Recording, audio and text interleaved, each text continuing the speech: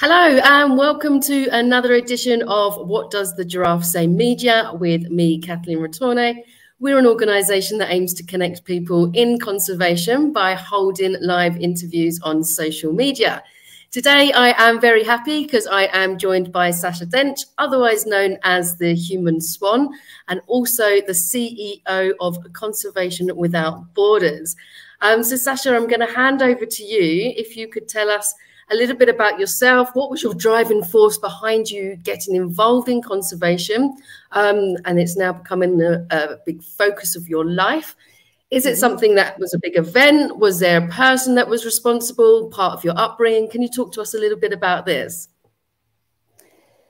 Okay, I can't really remember a time when I wasn't interested in nature. So I think that comes from being born in Australia. I grew up part of the time on the northern beaches of Sydney, where I had all the liberty of exploring the coast. That was at a time where in northern Sydney, everybody had tiny little houses, not the big posh $1 million homes they have these days, and nobody ever locked their door. And the ocean and the sea was our playground. And my mother at the time actually lived in the bush down in southeast Australia, and they're in a house that we built ourselves over time. And so there I had, again, the full liberty to go and explore there. And my nearest friend was 2 hours walk away. And we didn't have telephones in the bush then, not in the beginning anyway. So, we were basically allowed to go off and camp for a couple of days at a time on our own. And as long as we were near somebody's house, and we were always pretty much following a river. So I had a pretty wild and nature-filled upbringing. Both my parents also were really were divers and into the sea as well. So I guess I grew up surrounded by nature and kind of feeling very much at home in nature. My mum's place was, as I said, a house that was built over time. When we first moved there, it was a 40-acre block of bushland that bordered on a river. It was a one-room wooden house on stilts with a can toilet out the back, and we didn't have fridge or power or anything. So the fridge for putting meat and cheese in was a metal box. Can't remember what we used to call it, with lots of little holes in it, and it would hang up and had a wet cloth over the top of it, and the sort of breeze was meant to keep it cool. So it was a pretty wild upbringing, and we also didn't have a way of locking the door. So the house had been built from bits of reclaimed pubs and other things. So really interesting, but didn't have locks on doors at all. I guess that's where it all started. Both my parents are into nature. My mum moved to the bush with a Dutchman to try and, she'd grown up in Switzerland, and but she wanted to be self-sufficient. She wanted to try that. As I said, my dad was always out in the sea. So that's, I suppose, where my love of nature started. When did it turn into conservation? I guess where I lived with my mum, whilst we lived in a pretty wild block, it was forestry land. Well, forestry land was all around it, so there were forestry roads to our house. And the town we were near was a town called Eden, which was the whaling capital of Australia until about 1975, when it was banned. And since then, it had been a hub for fisheries. So we'd been seriously fishing and overfishing for a very long time. Most of the fish from the area actually went either up to Sydney or went into a cannery. So there was a kind of and there was also the logging industry there. So the logging industry was owned by a Japanese company that employed most of the local people. So what you ended up being, I suppose, in the center of, at school, for example, there were friends of mine whose parents were definitely in the greenie brigade, who would be out training themselves to trees and trying to stop the logging of old growth forest, and others whose parents were either in fishing or working in the logging industry. So you very much got to see, I suppose, both sides of those sort of conflicts. And I have a feeling that's probably where my interest started from. And then I suppose there were various incidences in which, I guess, to be interested in conservation, I think you really, more than just sort of nature, you have to not only kind of be aware of those issues, but also feel like you have some kind of power and power to change things. And I think, again, growing up in nature and feeling like I kind of understood how it worked, I wasn't kind of scared of it, is one positive. But also I think it is a power to have the level of empathy, or develop the kind of empathy you do in an environment like that. So, for example, like I said, I kind of understand the point of view of those in fishing or in logging, but also understand the point of view of others. So I think, yeah, growing up with that level of empathy gave me a feeling of kind of power. Like I felt I knew how to influence people and potentially how to influence change. Is that enough of an intro to you? That's absolutely perfect. I mean, it's it just goes to show that kind of being around nature is something that can make you powerful impact and make you want to protect and conserve what you love. And I think that's kind of what stems through from there. Now, you've had several different careers where you've managed to get conservation kind of in there. But today we're going to be focusing a little bit more on your Conservation Without Borders story. Now, could you tell us a little bit about the background of that, how that came about? But also, you focus a lot on the power of imagery, video, and storytelling. Yeah. Why do you think this is a positive tool for conservation communications? Oh, I kind of feel like it's everything. Having been a scientist, so I studied biology and genetics. I used to work on turtles and sharks and genetics, but I just repeatedly saw the power of story, the power of the different ways that you approach people, even with the same problem. And found. I mean, I had a really specific hard learning. Maybe I'll share that first of how data and research isn't everything. I suppose my strongest learning there was the fact that at one part in my life, I was back in Australia and I was out in the sea all the time. I was a competitive freediver at one point. So the sea is my comfort zone. So I started swimming out to the shark nets that I knew were out there and got interested in those, and saw actually that the shark nets were nothing at all in Australia. They're nothing at all like what people thought they were. They were mostly not catching dangerous sharks. In fact, I never found a dangerous shark of a dangerous species and size caught in a shark net, plenty of other things. So I decided to try and do something about it. So through freedom of information, I got data from all the fishermen that clear out the nets from all along the New South Wales and Queensland coast, and analysed that all. And they were pretty powerful statistics. And I thought people would be horrified, but they were like disinterested. And then next thing you know, I started swimming. I was out there free diving. I started taking a camera with me to film stuff that was caught in the nets, and dead and alive. And then suddenly people, were quite a lot more interested. But then I became Australian freediving champion, and suddenly the Australian media were really interested in what I had to say about sharks. They didn't necessarily ever ask whether I had any scientific training at all or data.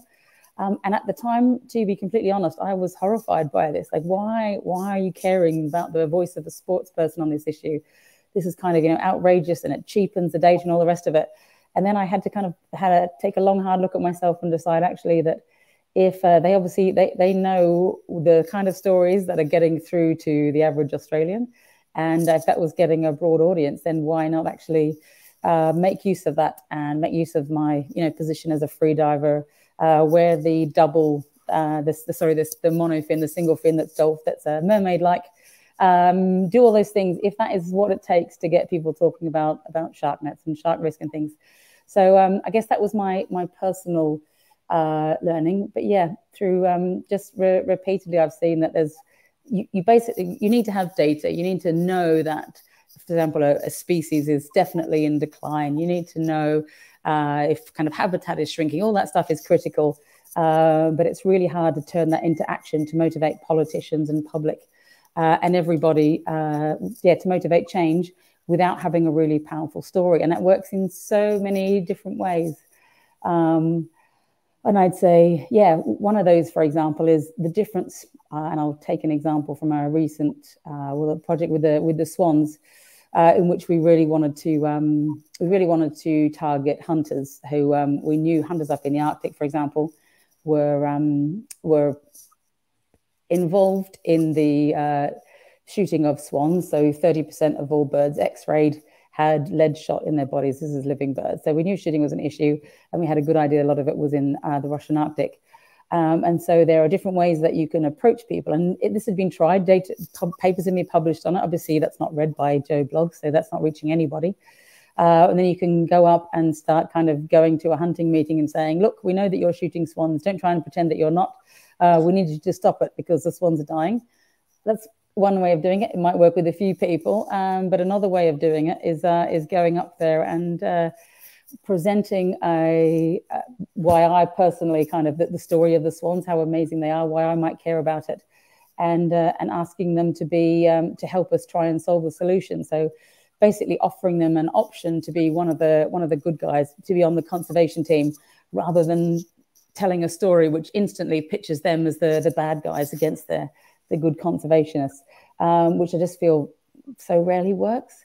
I think from really going from a point of empathy, putting yourself in the shoes of the other person and realizing most people think they're good people and want to be one of the good guys, you're way more effective. But yes, I could go on about storytelling and the power of story, because I just have found, like I said, I think it's everything, and it's everything that's missing. And that's kind of how you then became known as the human swan. That's okay. That's how you became known as the human swan, because you decided then that you wanted to do something a little bit crazy to try and raise awareness of the flight of the swan and the dangers and the issues it was facing there. Now, that was an incredibly powerful way to get people's attention. What you did was hadn't been done before, and it was a great way of you also stopping off at the different locations from Russia all the way back to the UK and talking to people in the local communities. Was the success of this then what kind of gave you the inspiration to start Conservation Without Borders and to start doing a lot more focus on these kind of expeditions? Yes. So, and also the fact that people agreed to it. So, you know, I've over years had kind of ideas, or potentially crazy ideas, and not necessarily have been bold enough to present them all. But with this idea with the swans of, you know, when they were saying, you know, can you get lots of, how do we reach the hunters and the power companies and all this? And the fact that I could suggest, well, what you need to start off with is a really powerful story. And the bird migration is one great story. It's the kind of James Bond story of the bird world. And then have a woman flying alongside them or trying to be a bird. Either way, the media are probably going to jump at that story. But the hurdle I had to get over first was to convince a load of conservationists used to traditional methods of solving problems that conservationists have in their toolkit. The fact that all of them agreed that actually this was so mad it might work, which is pretty much the words that they used. But we were in a situation where the swans were in like really serious decline, and there was enough desperation that they were like, give it a go. So yeah, the fact that we had enough support from conservationists, and then it was a success in all the ways that I had thought that it might be. So for example, we got vast amounts of media coverage, about kind of 2,000 articles in television and radio and all sorts. And in Russia, where people said nobody would cover it, nobody would cover conservation, I think we had 84 pieces of television coverage. So yeah, the media picked up on it. There was big public support. Quite a lot of people physically responded. So actually saw it on television and then found us on social media and send us reports in, or came to try and find us, or went out to try and find swans that were missing. We got mass engagement then. And then whilst the scientists really they believe that the project itself might work, they didn't believe that politicians would also be interested. And I was trying to say, I think you'll find even politicians are, like, at the core of themselves, they are people that respond to a story. And so at the end of the expedition, when we needed to go and speak to politicians at the European level that hadn't been responding necessarily to swans beforehand, I said, let me try. And so I called up and say, I've just flown the migration route with the swans in a paramotor. Can I come and talk to you about what I've seen? And we got a meeting the next week with the kind of 4 top people that we were trying to speak to. So yeah, that we could then see actually people are people, and it works with the Nenets people on the tundra to have a powerful story. It works also with politicians.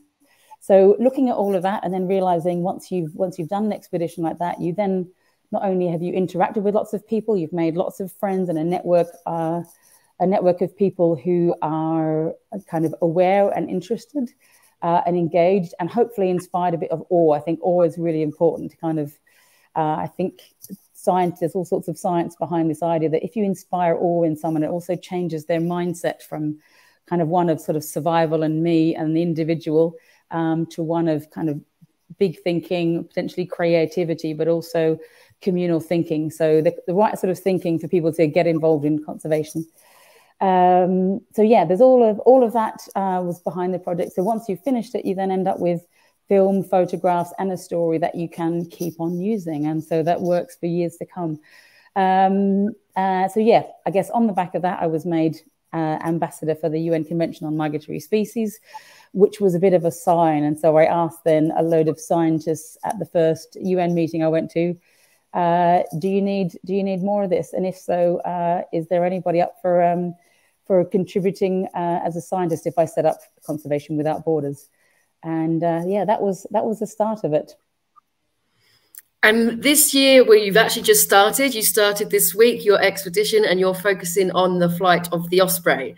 Can you talk to us a little bit about the reason behind that, why the Osprey, and what you're hoping to achieve on this expedition? Why the Osprey? Okay, there's a few reasons. One of them is the journey with the swans was from the Russian Arctic to the UK, and that is the northern half of a flyway that we're on. I wanted to continue the flyway because there are plenty of other issues, but different issues, from the UK heading down and Europe heading down into Africa. And found myself giving a talk at the Scottish Ornithological Society, and met a man called Roy Dennis, who was throwing me around the dance floor at my first ever Calia, kind of Scottish dance. And he said, can you do the same thing for the Osprey as you did for the swans? It's got a fabulous story. It's also a big, iconic bird. It's well loved. It brings people together. And I looked at it and I thought, actually, whilst it has a different story, it's a bird that's trying to make a comeback. It's a really positive one. So it's one that kind of already shows that in Scotland, where it was extinct in many parts of Southern Europe and the UK. There's a great story there of what can happen in just a few decades if a lot of people club together, from government to landowners and conservationists and individuals. If they club together to try and bring a species back, just how far you can go. So it's got a great and a different story there. It's also has a really interesting position in the food chain. So being top of its food chain, it relies on trees and healthy forests. It also relies on healthy marine and freshwater wetlands to feed. It's feeding on fish, and those fish, many of them are insectivorous as well. So basically, the position it sits in an ecosystem, it's a really good indicator for the health of a flyway. It also, on its migration, like most birds on migration, go via a series of wetlands. So anything that might be going wrong to the habitats the osprey use might also be impacting other birds. So it was a perfect icon for a flyway, and looking at the future of migratory species all along this route. But there is another thing I noticed on my last expedition. So that not only is kind of flying along a flyway, telling a story involving lots of people, not only is that a great way of helping migratory species, which are some of the most challenging to conserve because they rely on so many countries and different people and everything else. Looking at the world through the eyes of a bird, a migratory bird, is also a really powerful way of looking at the big picture problems that we all face, the loss of biodiversity and climate change, and through in a way that actually people is not so big that it's incomprehensible. So looking at the world through the eyes of the swans from above, I ended up with some really tangible examples of climate change impacting birds, which is a great way to start conversations and change. So yeah, the osprey, that's why I chose the osprey. And yeah, what was the next part of the question? Sorry, Kath. What are you hoping that you're going to be able to do by the end of this?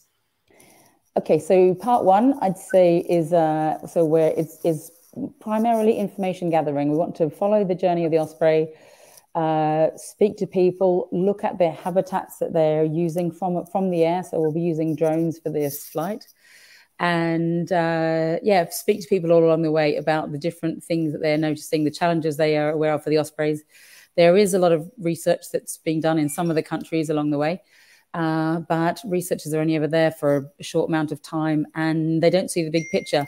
The other thing that you can't always get when data gathering is actually the time with people to ask them not only about the threats, but also hear their ideas for the solutions and find out who in the different regions are actually the movers and shakers, the potential influencers, the ones we need to work with in future. So year one, it's follow the journey, create a really inspiring, or share the inspiring story of the Osprey migration, the places they go, the people they meet. We'll be doing that through social media, through creating regular videos and making a film at the end of it, and make a lot of friends along the way. And then year two is when we've got the chance to take all of that information and then go back and revisit our partners and people along the flyway and industry and retailers and see if we can use all that information to drive change. And again, what we'll have is not only data, but also powerful stories from of people and the places that we've been to. So yeah, I'd like to see actually that within 2 years, at the end of 2 years, we can actually make quite significant change. And the reason that I think that is, looking at even the examples I'm aware of just from distant research, there are places where a particular industry, extraction of a certain resource is having a big impact. And in fact, that whole impact is coming from, or nearly all of it is coming from the UK and from the major UK retailers. So if all of the retailers got together and decided that actually they weren't going to buy that anymore, or they weren't going to buy it if it was made in that way, then we could solve the problem really quickly. All we have to do is be able to present them with evidence of the issue, a powerful story that they will help explain also to customers why they might have changed that particular product. And then also a solution, and then be able to show the impact. Because I just don't think these things are very complicated they're complex, but they're easy enough to solve. But you have to force people to sit together, look at the big picture, and want to make a difference. And I think the mentality is getting there. I completely agree. I think it's now becoming a point where organizations have to be seen to be doing something, because then the actual negative press that can come from it can actually be more damage than not changing their ways. Now, the expedition, there's 9 of you, all different nationalities. You're going across more than 10,000 kilometers through over 14 countries, ending in Ghana. I know you've literally just started, but what do you think is going to be the thing that's going to excite you the most? And on the flip side, what do you think is going to be some of the biggest challenges? Oof. What's going to excite me the most? Meeting unusual, different people, having my prejudices or beliefs smashed, which will regularly happen. And that's what it's all about, to kind of really feel like I get an idea of who's who and what's what. I love meeting strangers. I know for a lot of people that's not their idea of a great time, but I enjoy unusual situations. And I think also our team are a pretty excellent mix. I mean, a very diverse mix, but we've been together for just over a week now, and that's all working pretty well. So I really look forward to seeing just what we're going to create. The most challenging thing, I'd say it's going to be borders and potentially weather. I'd say they're probably going to be the most challenging. We will look a bit unusual at borders, and I'm just not sure how we will be welcomed. We have certainly taken the Land Rovers we're taking, the ones that looked manly and macho. That one in particular was a military ambulance. So we've gotten rid of the army green and painted it white with ospreys all over it. Some people have said we look like a target. Others have said we'll just look unthreatening, but we will see. But yes, I think we've got a pretty solid team who will be able to cope quite well. And we have put them through some very rigorous training that they weren't necessarily expecting. And they all managed to keep their cool under stress, whether it was physical or having people with heavy weaponry turning up and trying to manhandle them, get them out of vehicles, etc. I've been pretty impressed, so I'm hopeful. I think it's going to be an absolute incredible experience. And if people want to follow along, you can do by checking out the Conservation Without Borders social medias. They're across all the different platforms, from Facebook, Instagram, YouTube, LinkedIn, and we've literally just launched a TikTok site as well. So there's everything for everyone, and there's going to be different content on all the different platforms so you can follow along. And as well as the educational side, they're going to be showing the life on the road, realities, the highs and the lows, and all the different kinds of challenges they're going to be facing on their expedition. We've got a question coming through from Rosie. Hi, Rosie. And she is asking, when talking ospreys, which nest birds should we be watching? Oh, I just say your local birds. In fact, I've no, whereabouts is Rosie from? I'd say, yeah, watch your local birds, like your local wildlife. They're the ones, that's the kind of region that's within your power to support and look after. So yeah, I'd say local. But to be honest, dipping in and out all of them, we've put all the ones in the UK, we've put them on our map so you can dip in and out. But I think if you're on any of the forums, any highlights get shared with people. So yeah, but focus on local, I'd always say. And then we have another question coming through from Cindy, and they're asking, how did you start your conservation journey? They're interested in this field and looking for some advice. I think I know from doing these shows before, there's a common misconception that you have to have a science background to get into conservation, and you can't be a conservationist without having that kind of thing. What's your thoughts on this? What would you suggest for those who want to start out in this field?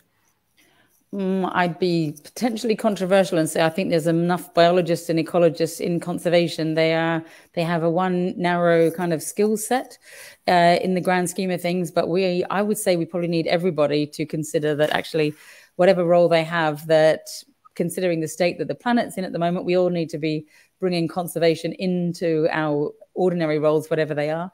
But there's definitely space for all different sorts of careers. So, for example, in order for us to put this together, I have relied on, and to drive change in the past, I've relied on lawyers, I've relied on designers, I've relied on speech writers, yeah, all sorts. I definitely think there's enough conservationists, and I think most conservation charities, if you have a different kind of skill, I would say, yeah, offer it to locals and see what to local organizations and see if they actually need whatever you can do.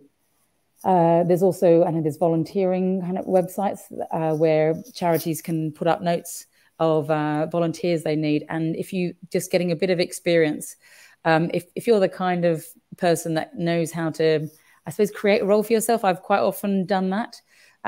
Yeah, offer your skill to somebody, and then try and either see if you can demonstrate the value to them, and then you can use it either to get work with them or to find work elsewhere. But yeah, I worked for a while, very well paid in a standards organization, and whilst I wasn't, my brain wasn't engaged to say that in what the standards organization was doing. It's very important work, but it wasn't for me.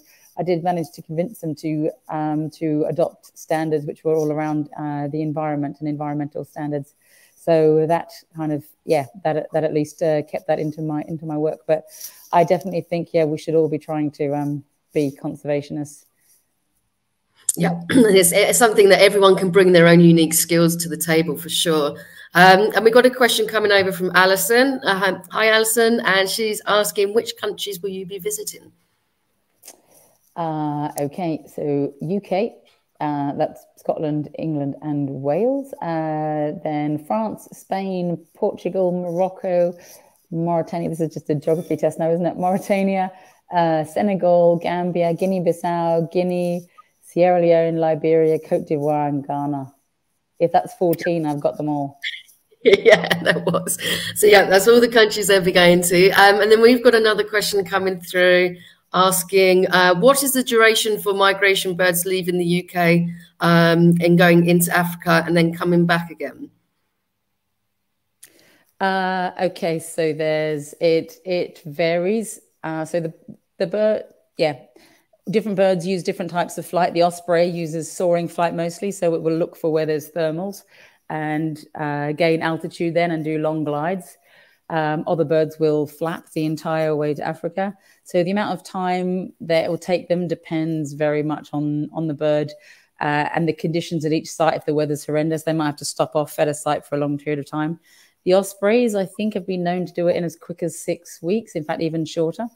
But yeah, the return journey, most juvenile ospreys don't come back to the UK and Europe in their first year. They spend 2 years down in Africa getting strong before they return to the UK and try and look at sort of and creating a nest site or thinking about breeding even.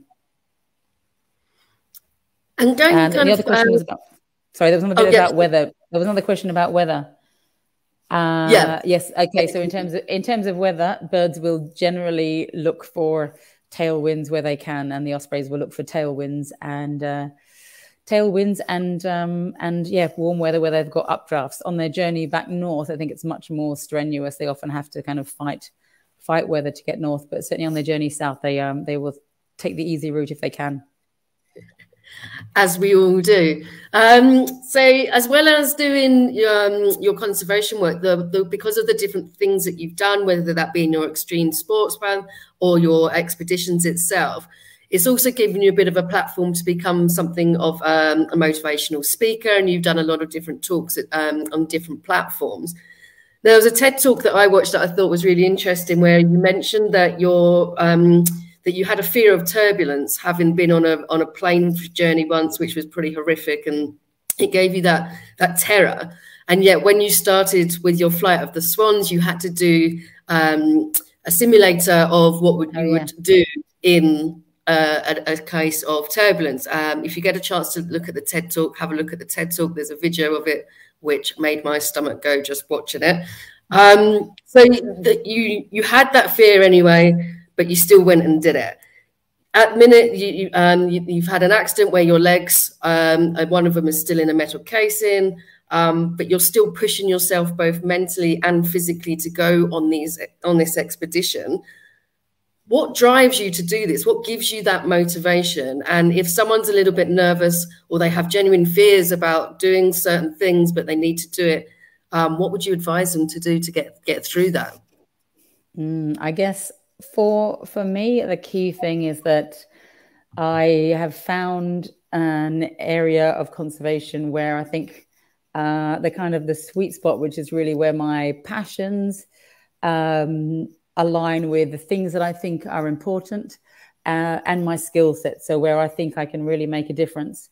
I've been lucky enough that those, even though at the moment I'm not able to fly and I'm walking with crutches, my skill set is broad enough that I still think I'm still working in this area, able to go on an expedition and have a lot of impact. So that's, I suppose, a key thing. Find something where you are, those things all align, because that's where you'll have the most strength to carry on and overcome hurdles. So yeah, if your passions and the things that you, I guess what fires you up, but also what you logically think is important, and where your skill sets are is great.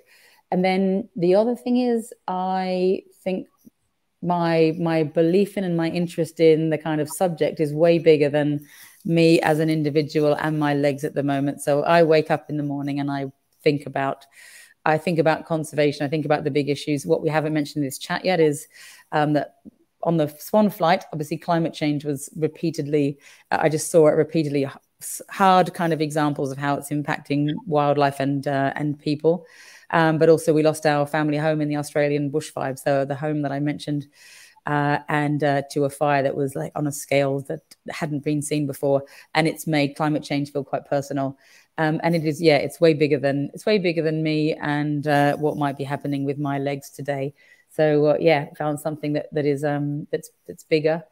And if you have that, I think that you can overcome most things. If your kind of focus is on what's ahead, it's a bit like in driving. You need to look a long way ahead rather than at the road kind of right in front of you. That's, I think, part of it. I also, again, I think growing up in the bush and having a very childhood where I was given the freedom to experiment meant that I kind of trust that I can solve problems, and you have the freedom to kind of fail and maybe fail in private. And I'm not really scared of failure anymore.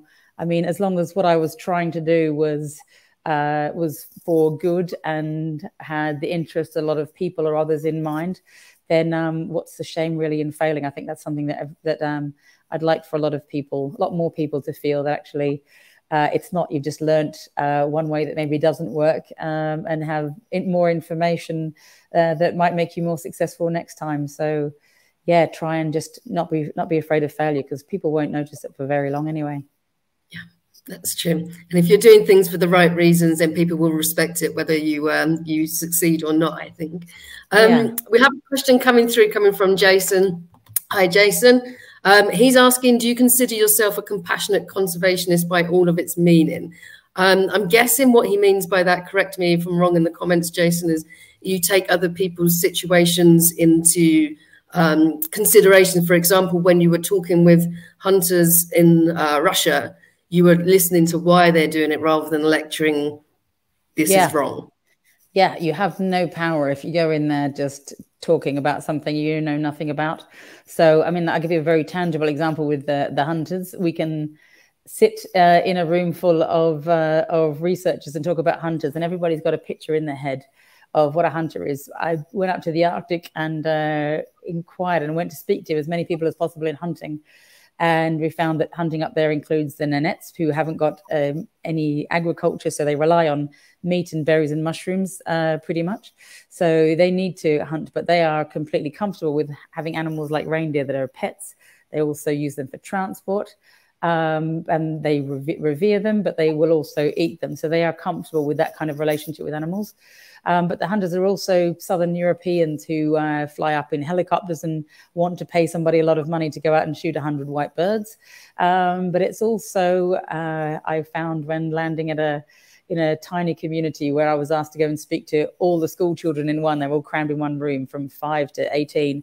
And I asked them, as the teacher, do they all know much about nature? And they said, oh yes, most of them start shooting at 9 years old, where before they come to school in the morning, they're hunting for their family. So now I know that when we talk about hunters, potential hunters of people shooting swans, we're talking about everything from reindeer breeders to Southern Europeans to potentially 9-year-old children.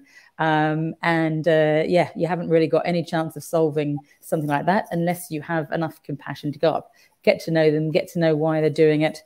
And that's how you try and find a solution. And you're much more likely to drive that change if they like you. Yeah. And also if you give them a viable alternative as well, instead of just saying, okay, don't do this, it's bad, it's coming up with solutions together. Quite often they have the solutions, which is a nice thing. So they'll say, actually, well, we don't have to do that, but can you tell us which species in most decline? So someone will be honest and say, actually, at certain times of year, like if we need to eat something or we've got to shoot something, or can you change the hunting season because during our hunting season, actually, this is what species is mostly coming through. So I've just found that, if you offer them the chance to not only hear, I think you also have to give them the liberty to ask the questions, because there were some things certainly that the people of the Arctic were a bit incredulous about. So first of all, they were saying, how on earth can you possibly count all the swans? And it's true, because up where they are, the swans kind of gather en masse, and there are lots of them, and they're spread out in very remote areas. But to explain to them, actually, over certain weeks all across Europe, volunteers go out everywhere, and we've got very little habitat left. So they're all kind of bunched in a few places in every country. So actually we can, and being honest about all the different threats that are elsewhere, the Arctic is brilliant for birds. So yeah, you have to give them the opportunity to question it. Some of them also said things like, well, we know that the swans are protected, but we thought that was just because they're in fairy tales, and nobody likes shooting swans because they're, you read them in fairy tale books. So yeah, I had to explain to them the kind of research rationale behind it, but they are open to that conversation. So yeah.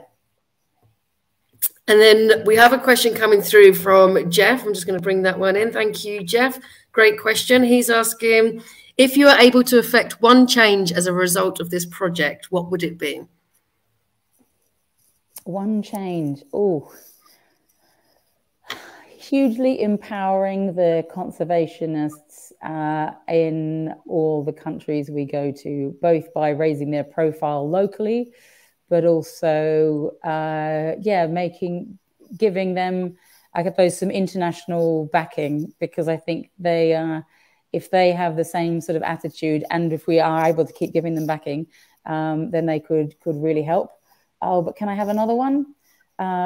Because I think some real power can come from them, but also I think industry needs to take a really good hard look at itself. And I guess what I'd like is for people within industry to think about themselves as individuals and as their roles as humans on this planet, rather than just being a part of a machine with no power. So maybe empowering individuals to use their rational mind rather than their corporate mind.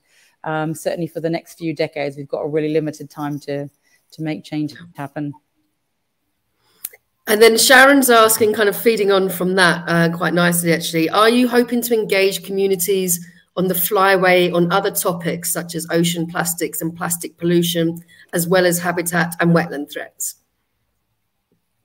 Yes, I would say they are all connected. But yeah, we are specifically doing a strain of research on looking at plastics along the coast, and particularly doing transects and gathering sections of that and figuring out where it's actually come from. So yeah, plastics is a big part of it. Thank you very much for the question. Okay, well, I've only got one more question left, Sacha, and then we'll start to wrap up. If anyone's got any questions that you'd like to put in, we're mindful of time, but please pop it in the comments.